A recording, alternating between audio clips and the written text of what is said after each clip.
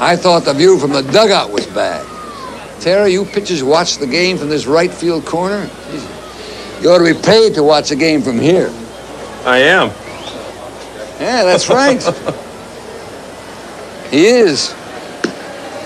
But Bruce Benedict isn't.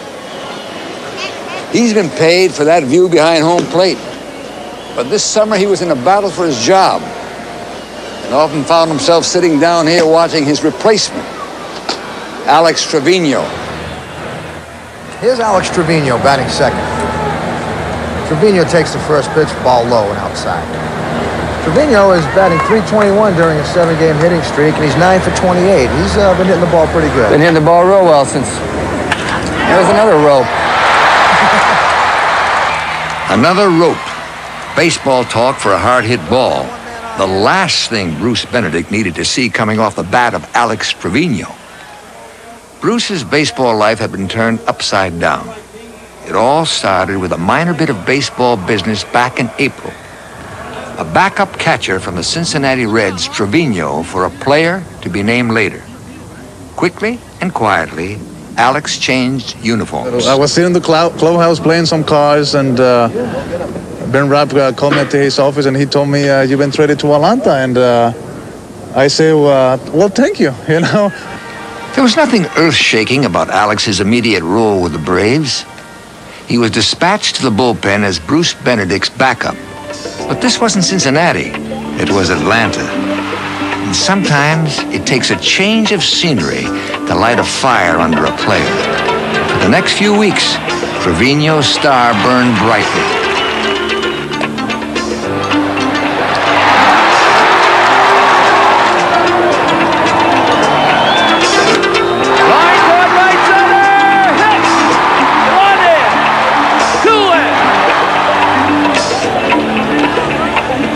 Is going, the pitch is outside. Trevino throw right on the money, got him. Throughout Trevino's phenomenal streak of success, Bruce played spectator and good sport. As I said, your goal is to win a lot of ball games, and I think that that's Joe's utmost concern, and Alex has come in here and done a super job, and you've got to give him a lot of credit for the work that he's done, and all the ball games that he's played, we've won, and that's the name of the game, is win as many as you can, as I said. So I think every player likes to get in there and play a little bit, but you can't argue with success and a guy that's doing the job. We all have the same uniform. We're trying to win baseball games, and however we go about it is really insignificant right now. We still think very highly of Benedict, and it's a long season, and you come to find out during the course of playing this game or managing it or watching it or whatever that you can't make any absolutes for any one day or any 1 week, because it's 162 games and you're going to need everybody to contribute.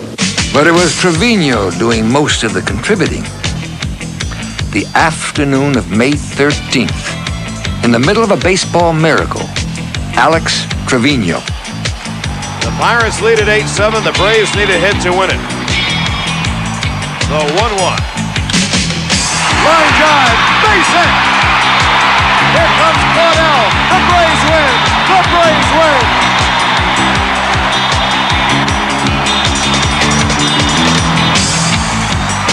Oh my goodness. A 2-out, no one on base, no ball, 2-strike rally.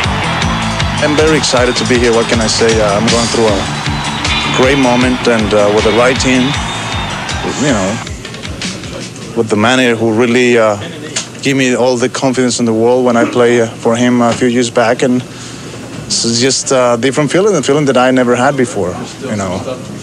And again, and again, and again. I've been a loser for 5 years, so it's quite a difference.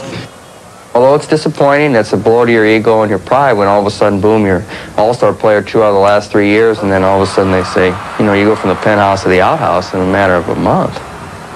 You say, I would like those things to happen to me, so, you know, it's good that they're happening to Alex, because it's a good feeling for him. By the middle of May, the job of Braves catcher had become a two-man task, with Trevino going one way and Benedict another. And they're different catchers. You know, they both receive the ball well. Alex probably throws a little bit better, and he runs a little bit better.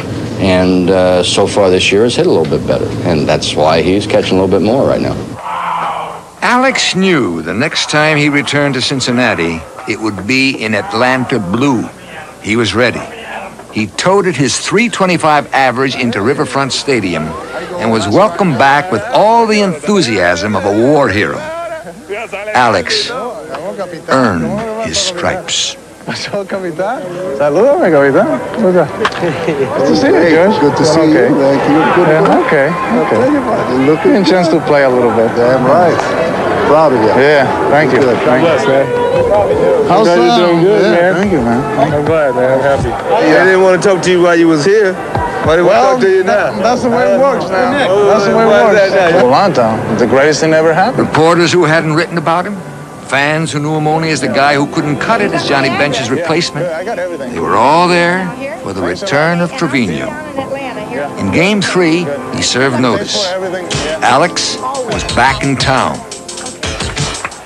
Come on, Alex. Show me something, Alex. Come on out. Now the 0-1 on the way, driven down that third base side by Krantiki. This is going to tie it up. Randy Johnson scores. Jorgensen around third. He will score. Rounding third, heading for home. Rafael Ramirez. The throw there. He's in there safely. Surely this was Alex Trevino's finest hour. Right now I'm going through a great moment, and you know, as soon as I struggle, you'll see Benedict behind the plate, and I know that. But until such time, Bruce found himself in the shadows. How can I be in the All-Star game 1 year and just all of a sudden feel like I'm not even capable of helping our club win? I mean, they've given me that feeling, and that hurts. Yeah, sometimes baseball players hurt. That catcher's gear Bruce Benedict is wearing doesn't keep him from hurting inside. He'll be the first to tell you there are no guarantees in this game. Bruce has learned how to handle success. That's not as easy as it sounds. This year, he learned how to handle failure. You get to think that baseball owes you something after a while, or Torrey, or Gibson, or the organization. Hey, these guys owe me. No, they don't owe me. They don't owe me a thing. I owe baseball. I made more money in baseball and had more fun and done more things, you know, than any situation probably that I could have gotten myself into. Baseball doesn't owe me.